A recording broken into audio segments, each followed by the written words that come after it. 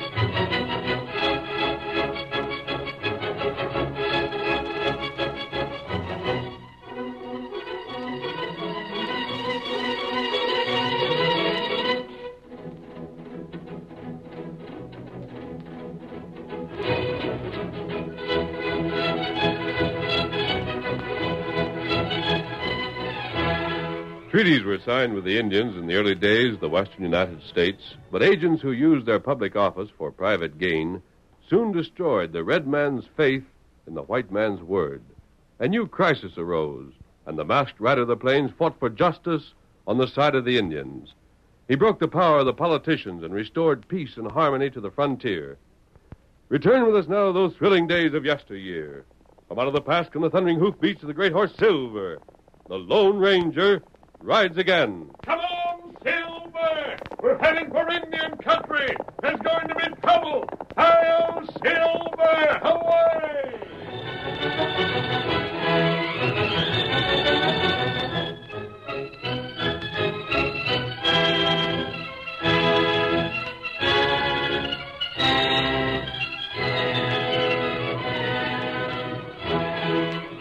A heavy-set man with shrewd eyes and a coarse-featured, roughly bearded face shouldered his way toward the bar in the cafe at Squaw City.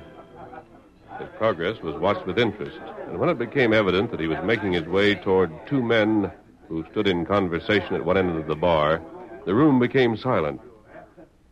The elderly of the two men, hearing his approach, stopped talking and turned around.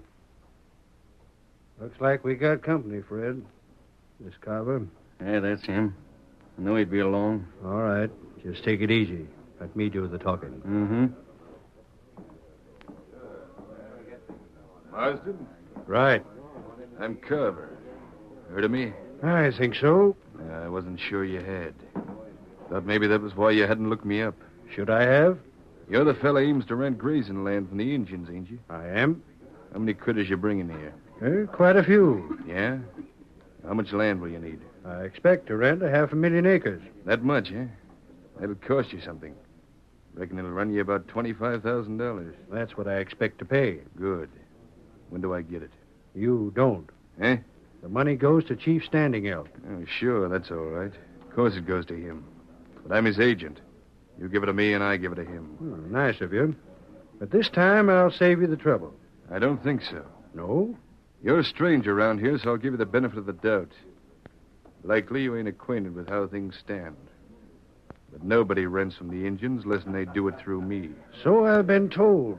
Oh, you knew that, huh? I've been told you've arranged the leases for quite a few of the outfits in Indian territory. I've fixed all of them. But the Indians never see the money. What's that? I understand your game, Carver. I understand it perfectly. You take the money, and then you call on the Indians and feed them rot-gut whiskey. By the time they're sober, they've signed over their land, leaving you a good 90% profit. Now, just a second, Marsden. You'll hear me out. I know you've got a certain amount of influence with the authorities in Washington, I know you've got a gang of cutthroats and gun hands that'll do anything you tell them. And I know that up till now the cattlemen have been afraid to call your bluff. But I don't scare. I deal with Standing Elk my way, and for all of me, you can go to blazes. So that's the way it is. Take it or leave it. I see. Made up your mind, eh? I have. No chance of you thinking it over and maybe deciding different? None in the world. Not too bad. Very glad I met you. Good night. So that's Carver, eh? I thought you said he was tough. Look, Marsden, Huh? you came to me and asked me to handle things for you. I said I would. I don't go back on my word. I'll ride out and see Standing Elk tomorrow. If I can, I'll get you that lease. Well? But I'm beginning to wish we'd never met up. Why? What's wrong? Marsden, when Carver makes threats, he's dangerous enough. But he didn't threaten. That's what I mean. When he don't, watch out.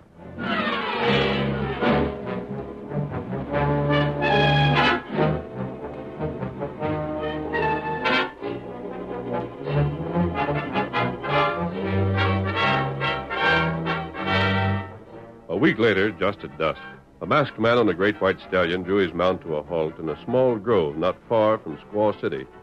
He was met there by a man in the uniform of a major in the United States Army. For several minutes, the latter spoke earnestly while the masked man listened. Then, So that's why you sent Tonto after me. When I saw him, I knew you were the only man who could handle this. Yes? I tell you, you are. Don't you think we know at the fort what Carver is? Of course we do. We've known it for the past 2 years, and we haven't been able to touch him. Why not? We've nothing on him. Arrest him for selling whiskey to the Indians. Yes? Who'll testify against him? The Indians? They're not going to cut off their source of supply. What's Carver done about Marsden? Nothing. You sure? As far as I can be sure of anything where he's concerned. Marsden got his lease? He did. Paid Standing Elk himself, huh? No, but he's going to. He's gone back to Texas. I understand he's just one of a group of cattlemen. He'll return with the money, and his partners will follow with their cattle. I see. I suppose he'll pay Standing Elk in gold. Of course. Major, don't misunderstand me. I think as little of Carver as you do. I want him brought to justice as badly as you do. But so far, you haven't told me a thing that could be used against him. He hasn't taken a step outside the law. But he will just as surely as I'm talking to you. Yes? He's got to. If Marsden challenges him and gets away with it, he's finished. He'll never bluff another cattleman into hiring him as an agent. This dirty game he's been playing will be ended. So far, it's made him thousands. A man like Carver doesn't give up that kind of money without a fight. No, I imagine not. Well, will you help us? What measures are you taking? Oh, we're watching him as best we can, of course. But the fellow has influence, you know. We've got to be mighty careful. We'd like to make the arrest. But when we do, the evidence against him must be clear and binding. You think I can get that evidence, huh? Well, naturally, I remember the time our quartermaster had been embezzling Army funds. No one else could have trapped him as cleverly as you did. Very well, Major. You will help? I will. If I hesitated, it's because I don't like to see the Army behave as though it were afraid of a few crooked politicians. We're not exactly proud of the situation. But there's only one class of people that can avoid politics in one form or another. Yes? Those like yourself. Men who stand outside the law, either to aid it or fight it. Just one thing before I leave. And that? If I do this, if I see an opportunity to trap Carver, will you act if called upon? I will. You have my word on it. Good. I won't try to contact you at the post myself, of course. Any message from me will be sent through Tonto. The guard will have orders to admit him at any time, day or night. And that's settled. You may not hear from me soon, Major, but when you do, be ready for action. Come on, Silver. Come on!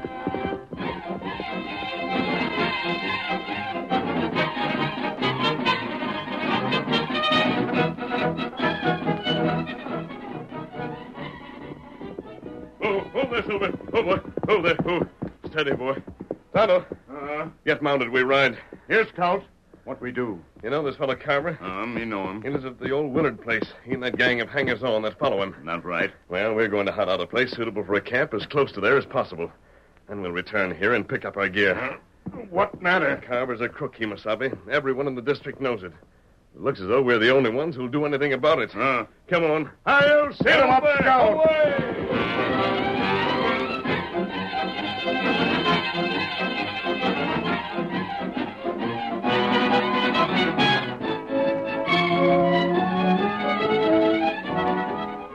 weeks went by, and still Carver had not shown his hand. But late one afternoon, a horseman reined in before Carver's headquarters, threw himself from the saddle, ran up the steps of the porch, and knocked on the door. Come in. Oh. You, huh, Bet? What's up? It came. Huh? The letter, Carver. The letter you said Marsden would write to Fred Baker. Oh, yeah. You saw it? Yeah, enough to make sure. Good work. Yeah. There's $50 for you. You've earned it. Thanks, Carver. Anything else you want? Because if there ain't, I'll be riding back to town. One moment. Yeah? Look, Bet. You just made yourself $50 right easy. Yeah. But you done a good job, and I take care of the boys that help me. Now, how'd you like to take on another job that ain't a great deal harder and collect yourself still more cash? Well, gosh, I'd like it fine. I can trust you, can I? Sure can. Any objection to doing something that'd get you in bad with the law if it so happened you was caught? Would you back me up afterwards? Of course. Well, then why should I worry about the law with you on my side? What do you want? That letter. The one from Marsden? Just so. Baker'll have it to home, you know. I know, but I still want it. You mean break in and get it? Not afraid of Baker and his wife, are you? Well, that depends. Yeah? It'll be easy enough to hold them up, and if they still got it, it'll be easy enough to make them hand over the letter. But it'd be a cinch for them to identify me afterwards. Why, that ain't the kind of thing even you could cover up. Bet you got me wrong. Huh? I don't want you to hold them up. Nothing like it. I want you to get that letter without their knowing about it. Go there after they're asleep tonight. I can tell you just where Baker keeps his papers. The door won't be locked, ain't ever locked. All you got to do is sneak in there, help yourself, and clear out.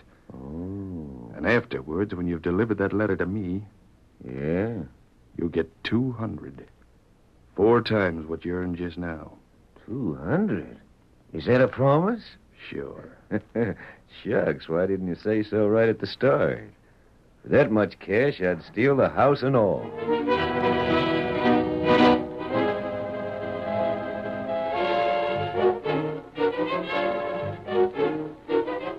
Late that night, Fred Baker awoke suddenly from a sound sleep.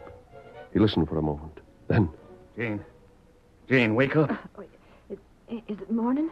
Oh, Quiet and listen. I'm sure I heard something that woke me up, but no, I don't. See if you can hear anything. But what? Just listen. No, I don't. Somebody in the next room. Your gun's on the dresser. I got it. Stand where you are. Who's in here? Did you hear it? I don't know. He went out the door. Stay back. Get up, boy. Get up. Get up. Right up or I shoot. He got away. Did you see him, Fred? Did he recognize me? I wouldn't swear to it. You mean... But I've got a good notion who it was just the same. Who? Bat Ricketts. That fella I told you had been hanging around the past week till I couldn't get rid of him. Oh, Every once in a while, he does some of Carver's dirty work. but what could he have been after? Not cash, that's for sure. What we got wouldn't tempt nobody. Come on, let's see what was took.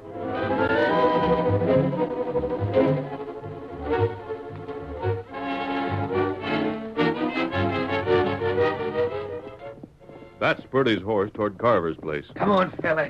Get a move on there. Get up, boy. Get up. But 2 shadowy figures were waiting to intercept him. You understand exactly what you're to do, Tonto? Make it look like a common holdup. Make it convincing. Take whatever of value he's carrying. Time to do it. I'll remain out of sight. You shouldn't have any trouble with him. But if anything goes wrong, I'll be here to back... What's that? Get up, boy. Get along there, boy. It's him. Right. Back, Silverback, old fellow. You stand still, Scout. Stand Get up, boy. Get along there. still. You stop! Oh, there. Oh, there. Don't shoot. You got cash? I ain't got a dime, Redskin. I swear to you, I ain't got a dime. You stand still. Me search him.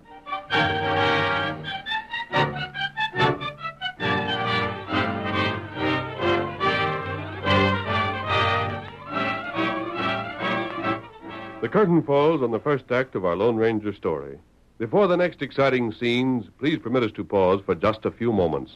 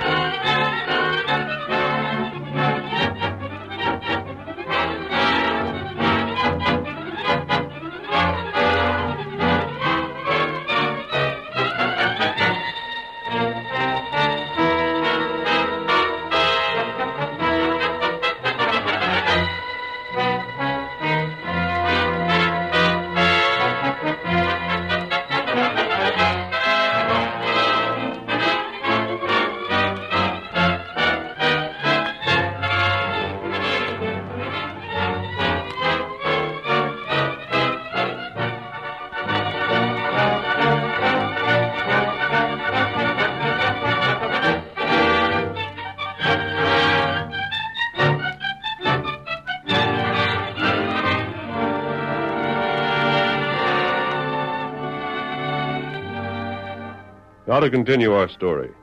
Bat tried to explain the holdup to his employer, and... However, I tell you, it was just one of them things. How was I to guard against it? It could have happened to anybody. But it had to happen to us. Would you know him again? Does he want to stand in Elk's engines? I couldn't tell. Blast it, why didn't you have the sense to give him the cash right off without making him search you? I'd have made it up to you. That fool engine didn't want anything but money. You took what you handed him and glad to clear out. Now he's got the cash and the letter. It ain't no earthly use to him, but I'd give my right arm for it. What do you figure's in it that makes it so important? Why, that's the letter tells when and how Marsden's going to get Stanton Elk's rent money to him. $25,000? Of course. How do you know? Stands to reason, don't it?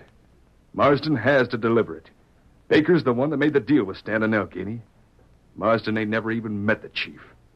At least he's got to tell Baker where to meet him. And ain't no other way to find out? You think they'd talk with the Indian Territory, the hideout for outlaws from a dozen states? What were you planning on? To get that cash. What do you think? Uh-huh. Make Stanton Elk think Marsden was trying to cheat him. Can't you keep a lookout for Marsden? Yeah. He's likely to enter the Indian Territory anywheres. There's just one thing sure.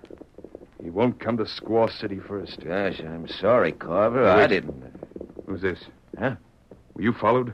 You let Baker see you? Gee, Carver, I don't... Inside with you. What the? Mask. You let go. Make a break, Redskin, and I'll blast you. Hey, what is Carver. Hey, this is the redskin that held me up. Eh? I caught him right afterwards, Carver. I was close enough to see what had happened. I called to this fellow here a couple of times, but he didn't hear me, so I followed him. Did the Indian get a chance to hide anything he stole? He didn't. Yeah, give back what you took. You Hand don't- it over. Here, cash. That's mine. But there was a letter. Holding anything back, Redskin? Here, letter. Yeah, that's it. I thought it belonged to this man. A bet? Oh, well, it's for me, stranger. He was just delivering it for a fella. Oh. Hey, look, stranger. You don't know it, but you've done me a real big favor. I might make it right by you. But, well, ain't it kind of a funny thing for a masked man to do? Hand back cash? What do you think? Oh, no offense, mister. No offense. I just couldn't help wondering. Uh-huh. Well, with that mask, I feel... Well, you've got a reward coming, and You not hold me! Hey, he's making a break for it. Watch out, I'll get him. Missed. Get him up, Scout. Get him up. He's not going to escape me. Wait! That hombre ain't waiting for nobody. Let him go. We got the letter, and he never waited for me to pay him. We don't care if he never comes back.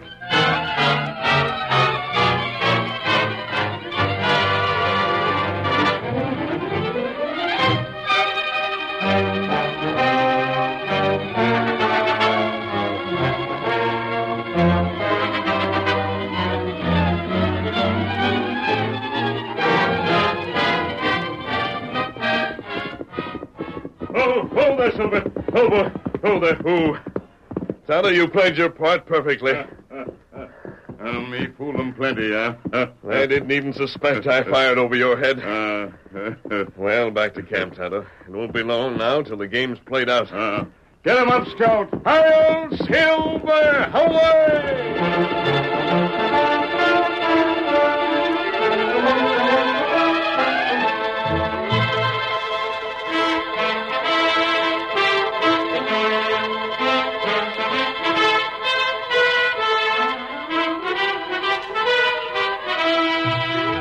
Major Willis, commandant of the army post a short distance from Squaw City, had waited for word from the masked man. Finally, however... Well? The redskin insists on seeing you, sir. Says his name is Tonto. Shall I send him on his way, sir? If you do, I'll have you thrown out of the army. Bring him in here at once. Yes, sir. This way, redskin. Come in, Tonto. You, close the door. Don't let anyone interrupt us. Yes, sir. Tonto, what's been happening? Has your friend succeeded? Did you bring me a message? Me bring message. Fine. Out with it, man. You listen close.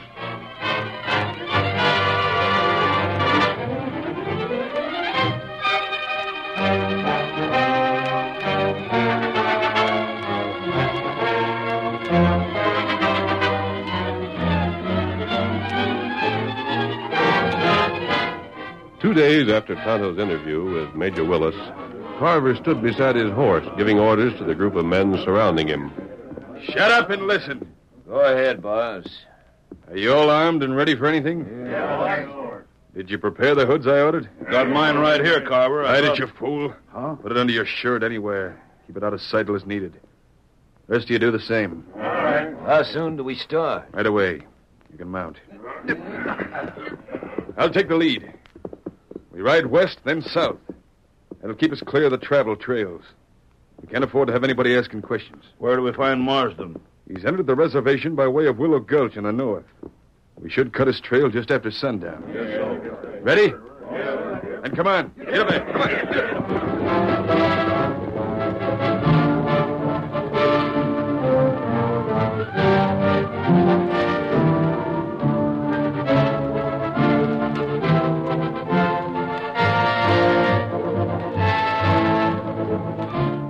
Carver and his band were not the only ones to ride out to meet Marsden's party. Young Fred Baker, Marsden's representative at Squaw City, also rode across the Indian Territory to meet the rancher. Leaving before Carver and following a more direct route, it was afternoon when he first sighted Marsden's 2 covered wagons, escorted by a half-dozen horsemen. Hi there! Hi! Get up, boys, get up! Marsden! Right here. Whoa, whoa there, whoa there. Howdy, Fred. Get your horse on back and climb up here with me. Marsden. I'll take your horse, mister. Oh, thanks. Come on, boy. Look, Marsden, I got bad news. You can tell it up here in the wagon just as well as you can down there afoot, can't you? I think Carver knows where we are. Yeah? Somebody stole your letter from my house. I'm just about sure it was one of Carver's men, but there wasn't no way of proving it. And you'd already left Texas. I couldn't get word to you. What about it? What about it? You can ask that knowing the way he feels. Why, he'll make a stab at the gold just as sure as you're born. You worried about that? Well, ain't you? Why should I? Say, somebody tip you off already? Did you leave the gold somewhere? Nope. Got it right here in this wagon. Then what in blazes? Oh, shucks, young fella. You fret too easy. Let's go, man. Get up there. Come on.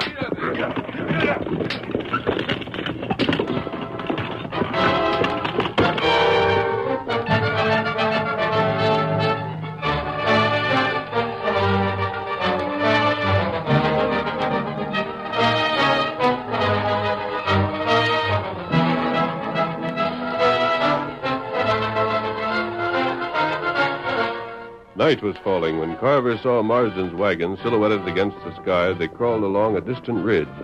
Carver raised his hand and his men drew rein. There they are. You sure, Carver? It's them. Nobody else will be going in that direction. They're heading right for Standing Elk's village. Now what? Get out your hoods.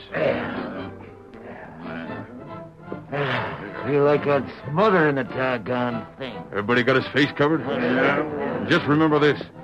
Don't use names in front of them. No kill unless they put up a fight. If they do want to argue, shoot to kill. All right, come on. Get up there. Get up. Get up. Get up.